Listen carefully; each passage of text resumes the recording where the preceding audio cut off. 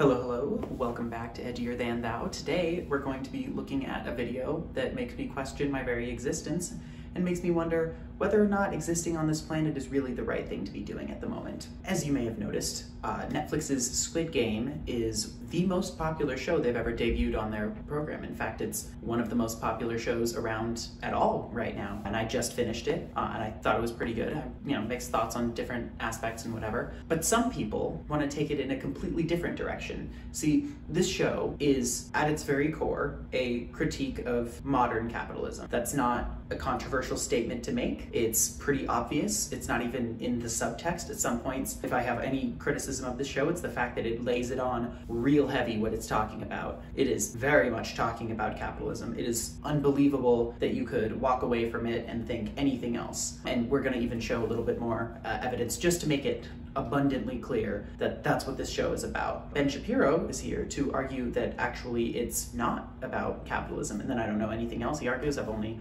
watched the first few minutes of this video, so we're gonna get started and see what arguments he has to offer us. The politics are extraordinarily far to the left. The basic idea is that capitalism provides so little opportunity that you would rather play a game where you might get shot just to make money than attempt to live out your life in the regular world. Okay, I actually wasn't expecting that. So far, he's gotten this first little bit correct. I'm honestly impressed. And there's a scene where the North Korean escapee is asked by another character, you escaped from North Korea, was it worth it? And the answer seems to be not really, which is kind of a strange take because North Korea is a giant gulag. If you make a show criticizing the regime in South Korea, it goes viral and ends up on Netflix. If you create a show criticizing the regime in North Korea, they strap you to the front of an anti-aircraft gun and then open fire. So that seems to be a slight difference. It's really weird that Ben is being so defensive of South Korea right here. He's basically arguing this as a proxy for the United States, that if you criticize, or if you make a show criticizing the United States, right, you get popular on Netflix, but if you do that in North Korea, right, like they have to keep up this line that North Korea is just like the absolute desolate, like end of the world, worst possible place, which to be fair, it basically is. Hi, editing me here. I think that a better way for me to phrase this would be essentially that what he's doing with this critique is pitting South Korea and North Korea against each other, as though the two can't both have problems, right? The show criticizes South Korea, and then in response he basically says, well, yeah, but North Korea is bad, and then brushes it off as though those two things can't both be true, right? His criticism of this entire part of the show is essentially like, oh yeah, well, things may be bad, but they could be worse. And that's not really an argument, because they're just basically saying that that her moving to South Korea wasn't an all entirely good decision, because it turned out things were a lot worse than she was expecting. When you get to the ending episodes and you find out who are the VIPs who bet on who is going to win and who's going to lose the game, they're all American. There's not a good American in the entire show. See, he's getting defensive again.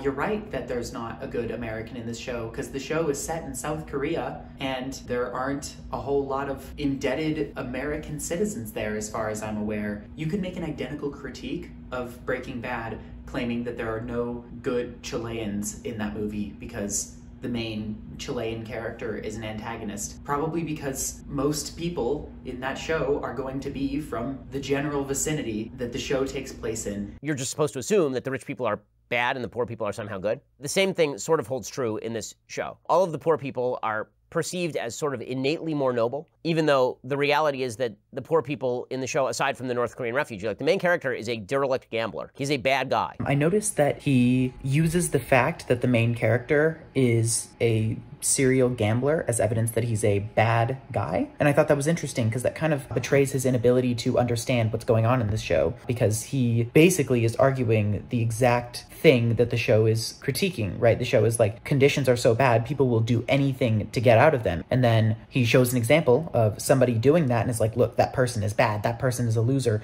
So like, of course he's not going to get the critique, because to him, the fact that people are participating in this, the fact that people are making the decision to do something crazy to get out of terrible conditions just makes them bad. So in Ben's world, the idea of acting out of desperation is just completely foreign. But I just thought that was interesting to point out that he's just constitutionally incapable of understanding this critique, because to him, if anything, Squid Game is a critique of poor people, not of the rich people exploiting them. It's actually an attitude that I see pretty often, where you'll see someone who's doing something really exploitative and people will be like, oh yeah, well, I noticed that people are making bad decisions and participating in it. And it's like, yeah, cool. But I am actually much more forgiving of a person who makes an unreasonable decision than a person who makes an abusive or manipulative decision. But to Ben, those two things are not morally equal, but not in the right direction. So it seems like he's just going to skip over the central metaphor of the show, because he got the first part right, that essentially the premise of the show is that the conditions that people are living under are so bad that they would rather be willing to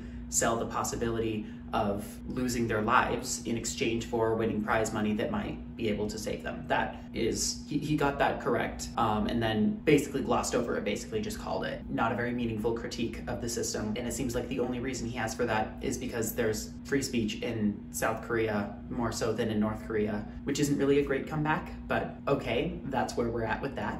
But he skips over the other central metaphor, because if you've seen the show, then you know one of the lines that's repeated fairly often is essentially that the games are equal, that everyone is given an equal chance for victory and for survival, with the creator noting that that is obviously not the case.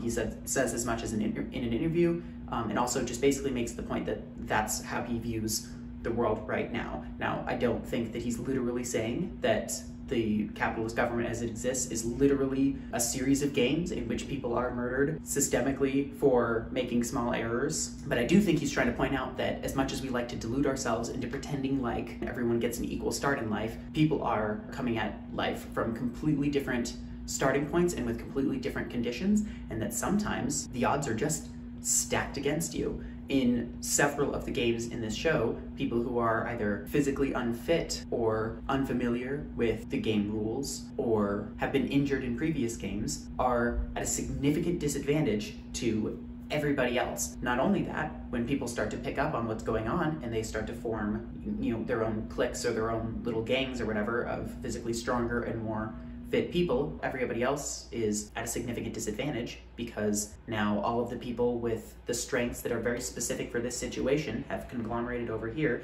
and everyone else has to basically make do with what's left. Honestly, I was expecting Ben, like other commentators right now, to try to argue that this show is a critique of communism, so I'm impressed that he didn't do that. And I'm not even making any prescriptive statements right now, or trying to, about the way that this economy runs, or whether or not Squid Game is inaccurate, or at least a relatively accurate critique of the system, because that's just not what I'm here to do. I'm just trying to point out that this level of media analysis is childish at best. This is a ludicrously bad understanding of how media and critiques work. In order for Ben to communicate this idea to us, he pathologically has to misinterpret it and then give you the worst possible version of the arguments, and then he just has to respond with a vague kind of side dunk like, oh yeah, well, there's no free speech in North Korea, so left wing destroyed. All this to say, if you're getting your media analysis from Ben Shapiro, maybe consider not doing that. I'm not a brilliant film critic by any stretch of the imagination.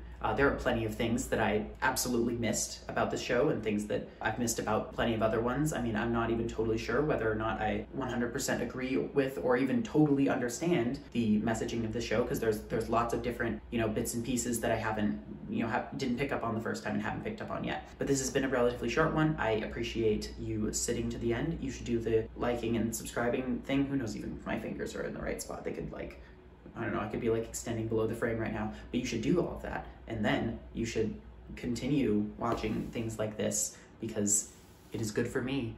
And what's good for me is good for you, probably.